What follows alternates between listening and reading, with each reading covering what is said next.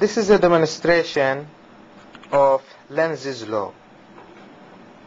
We have a copper coil which is open circuit,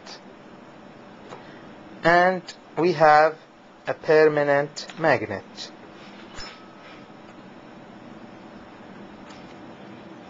Now we will insert the coil inside the permanent magnet and observe it.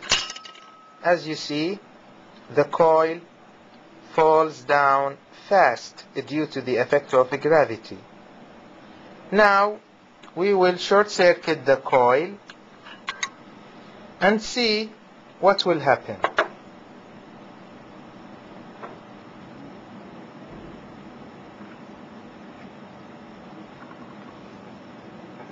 As you see, the coil is short circuit now.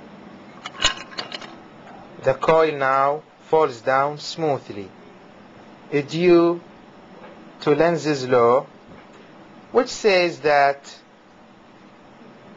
the induced current in a coil moving in a magnetic field is such that it opposes the change in the magnetic field.